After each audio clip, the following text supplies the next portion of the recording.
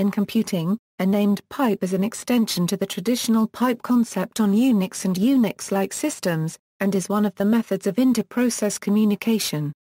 The concept is also found in OS/2 and Microsoft Windows, although the semantics differ substantially. A traditional pipe is unnamed, because it exists anonymously and persists only for as long as the process is running. A named pipe is system persistent and exists beyond the life of the process and can be deleted once it is no longer being used. Processes generally attach to the named pipes to perform inter-process communication.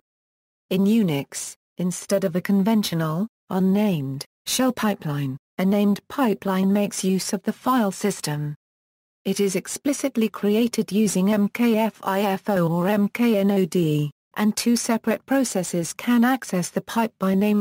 One process can open it as a reader, and the other is a writer.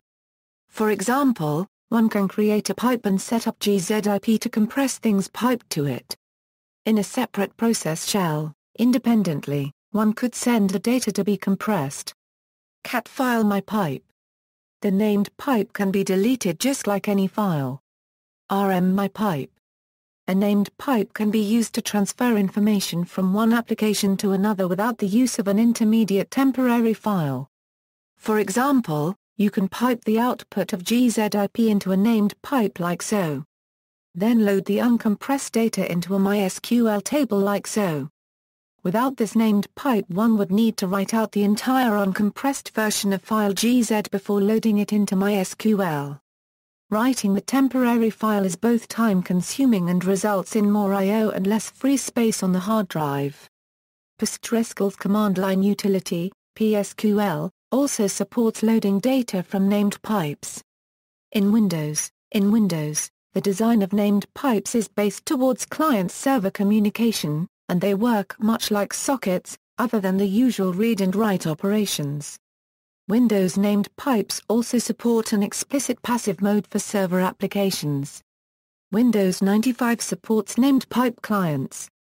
The Windows NT family of operating systems support named pipe clients and servers. A named pipe can be accessed much like a file. Win32 SDK functions create file, read file, write file and close handle open, read from, write to, and close a pipe, respectively. Unlike Unix, there is no command line interface. Named pipes cannot be mounted within a normal file system, unlike in Unix. Also, unlike their Unix counterparts, named pipes are volatile.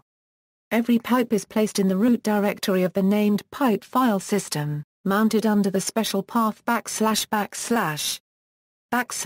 /.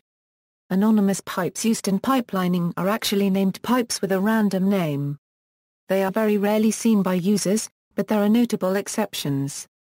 The VMware ARE Workstation PC hardware virtualization tool, for instance, can expose emulated serial ports to the host system as named pipes, and the WinDBG kernel mode debugger from Microsoft supports named pipes as a transport for debugging sessions. Both programs require the user to enter names in the //pipe /name form. Windows NT named pipes can inherit a security context. Summary of named pipes on Microsoft Windows, Intermachine and Intra-Machine IPC, half-duplex or full-duplex, byte-oriented or message-oriented, reliable, blocking or non-blocking read and write, standard device I/O handles, namespace used to create handles, inefficient one traffic, piecable reads. The .NET Framework 3.5 has added named pipe support. Named pipes can also be used as an endpoint in Microsoft SQL Server. Named pipes is also a networking protocol in the server message block suite, based on the use of a special inter-process communication share. SMB's IPC can seamlessly and transparently pass the authentication context of the user across to named pipes. Windows NT's entire NT domain protocol suite of services are implemented as DCERPC service over named pipes, as are the Exchange 5.5 administrative applications. See also, anonymous pipe, anonymous named pipe, Unix file types, references.